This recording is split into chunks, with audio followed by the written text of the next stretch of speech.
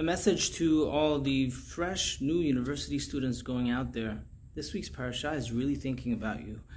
And that's because it says that when you build a new home, you should put a fence on the roof of your home so that we can ensure that nobody falls off the roof.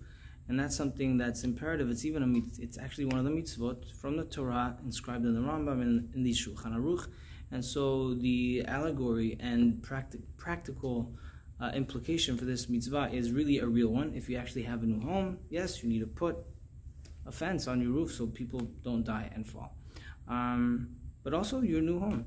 Your home, you're going away from home, your first year in university, you're going to have views that are opposing completely to that which you have been raised on.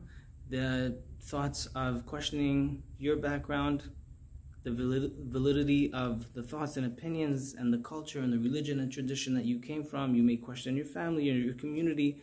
You may feel outdated from the place that you have come from, but that's absolutely natural. This is the first year that you may be living with a number of people that are strangers and physically you don't know them, and also have really new thoughts that you're being exposed to. But the truth of your heart, the validity of your tradition, the beauty of the place that you came from is so powerful and so unique. Nobody and nothing could really take that away from you. However, being at your new home, both physically and cognitively, you may want to put a fence around your roof. And using a beautiful allegory of the body being our structure, our home, the roof would be the mind.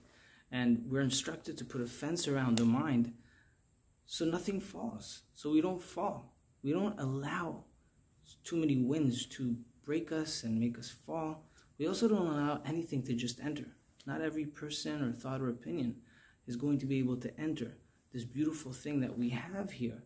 And we're going to be the ones to be moderators of what really is going in and out, and what to allow to penetrate and to be absorbed within our system.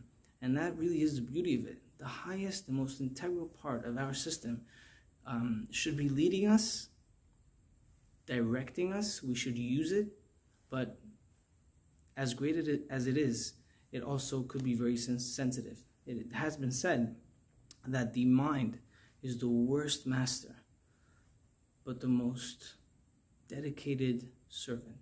So our mind could, if it's not moderated, it could just take us in too many directions. But if it is being directed and it is being preserved in a way with a fence and with parameters and moderation, it will serve us to complete and achieve that which we are looking to accomplish.